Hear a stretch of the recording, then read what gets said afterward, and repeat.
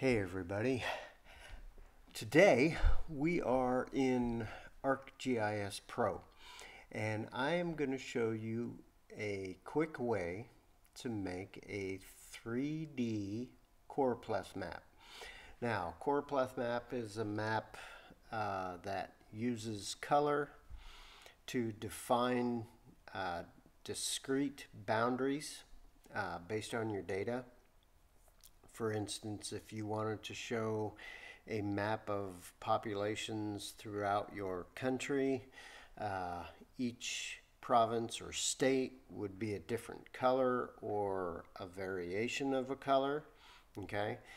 Showing that population distribution, that is known as a choropleth. A choropleth map, each color is inside a distinct boundary, okay?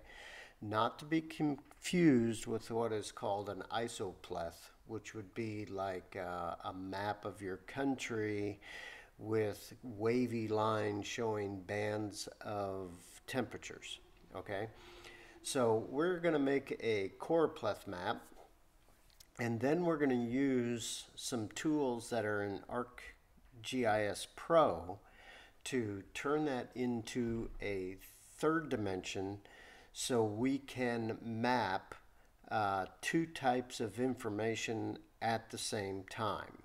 Okay, so first of all, I'm not giving you a tutorial on how to use ArcGIS Pro, but we'll get to that later in some other videos. But I just wanted to show you how to create a quick three-dimensional choropleth map. So we're going to add data, and I'm going to do the state here in the United States, the state of Oregon, and we're going to map just by county. So I'll grab up my counties map, my county data, which is the second lowest type of administrative boundary in the United States.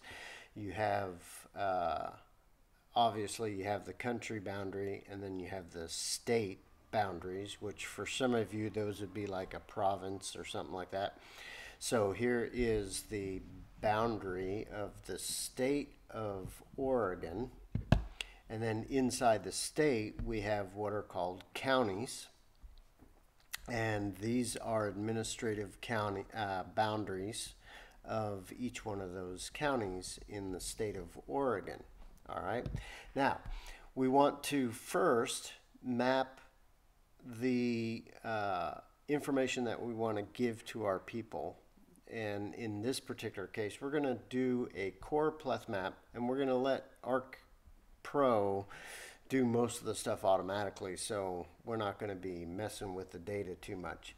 But I want to color each one of these counties by their population density. Okay, in the United States, yeah, we're kind of antiquated in our measurements, so we still use the empirical system. So we're going to do population by square miles. Okay, so I come over here to the primary symbology, and I choose graduated colors, and it's automatically going to say give me 5 classes.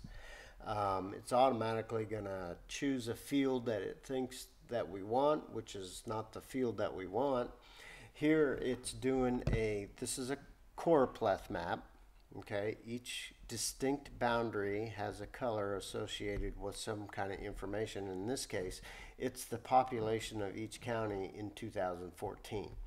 But we're going to change that. There is an item in our database called Pop14 square miles, which is the population density per square mile. So we'll choose that, and then it changes the colors a little bit on our map. Like I said, I can go in and increase the number of classes and change my colors and all that kind of stuff. But I just want to give you a quick way for you guys to create this map. All right, so now we have a choropleth map showing population density per square mile in counties in the state of Oregon. that's basically how I would title this map. You want to give your map reader as much information as possible. Okay, so when they look at this map, they'll notice that red is the most densely populated county, or counties, depending on how many in your region satisfies that criteria. So here is the city of Portland in this area. So this is a metro area. So this is the highly dense, higher density than out here in the west, where this is the Cascade Mountains and forest and things like that. All right, so there is our simple Choropleth map of populations per square mile by county in the state of Oregon. All right, now we want to turn this into a three-dimensional map. And in Pro, it's pretty easy. We're going to select the View tab, and we see this convert tool, and we're going to hit the down arrow, and we're going to choose Local Scene. And what that does, it automatically creates, Arc Pro is automatically creating a three-dimensional scene. All right, now it doesn't look like it's three-dimensional right now because we haven't told the Arc Pro what we want to make the third dimension. Now, remember, we have our Choropleth map, and we are showing populations per square mile. All right, but I want the user, the map reader, I want the map reader to see another piece of information. I want them to see the actual population of each county. All right, and that's going to be our third dimension, the population itself. All right, so what I'm going to do is I'm going to choose the layer that I want that third dimension. And if you notice up here on the ribbon bar, it automatically adds an orange highlight for the feature layer, and I get this appearance tab. So I choose the appearance tab, and then over here in extrusion, because that's what we're going to do with each one of these counties, we are going to extrude it to a third dimension. All right, it's kind of like extruding a piece of aluminum to make a flat piece of aluminum into a bar or something like that. Okay, so we're extruding the actual counties based on a third dimension. So what kind of type do I want? I want an absolute height. Okay, so I choose absolute height. Now, yeah, the colors get a little goofy right here, but don't worry about that. That should clear up after we give it some more information. We're going to choose a field, and we're going to choose this population 2014.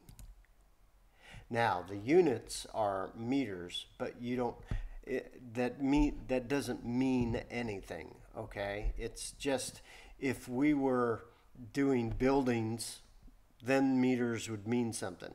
But here we're using arbitrary numbers and an arbitrary unit to define the height of each one of these counties. All right, and I just chose we'll just leave meters alone. Now you can see that these counties popped out at you. Okay, they're coming towards you right now. So your map reader doesn't really see the full effect of the 3D. All right, so what we're going to do is we're just going to come down here, and we're going to turn on our control wheel, and we're going to just tilt our map. Maybe we're going to tilt our map a little bit like this. We're going to kind of zoom out so we can kind of see how our map appears in the 3D. Okay, and then obviously there's a, behind this county right here, right in back of it, there's another county. See, if I tilt that, you can see some lower counties down here that are being hidden. So you might have to, in your 3D view, you might have to move and reorient your map so you can see some of those other areas. Now, another thing that you can do is you can change the exaggeration of these heights. Remember, these are based on meters. All right, so this Portland County has a high. Let's go over here to the map view, and let's click on this county where Portland, Ohio is. Portland, Oregon is. And if you'll notice that the population is 758,000 people. All right. Now, in the 3D view, we're using population 2014 for our third dimension. So it's reading that 758,000 as meters. So it's making this particular county 758,000 meters tall. Okay, so you can actually change that to something else, but in the case of a population, it's kind of arbitrary. So you can actually come in to and click this expression tool, and you can actually change the exaggeration by dividing it by some number. So if I want these elevations to be less so, I can give some kind of factor in the expression to change the exaggeration. All right, we're not going to do that, but you can do that. Just type in a divide by some number and hit enter, and this height of each one of these counties will change accordingly. All right, so basically then you can go in and you can actually create a map layout, or you can put a title right here in this map view here and save that out, export it to a PNG or a JPEG or whatever type of medium that you want to export that out to. All right, so what I want you guys to do is I want you guys who have Arc Pro to play around with this with your local area and map 2 bits of information at the same time using the Choropleth method and then using the 3D method to extrude those boundaries out. And if you want to, save that as a PNG file and put it in the comments of this video, and let's share the world the coolness of using your GIS software to create a Choropleth. Now, if you don't have Arc Pro, if you can try this in your QGIS and stuff like that, but Choropleth maps and 3D maps. One of my first maps that I made way back in the 1980s was a map of Oregon just like this, but I had to do it by hand. So anyway, play with doing this and post your images to the comments to this video, and we'll just have a great time looking at those and commenting. And be sure to subscribe to my channel and hit that bell for notifications and share the videos and comment and things like that. And we will see you on the next video. See you later.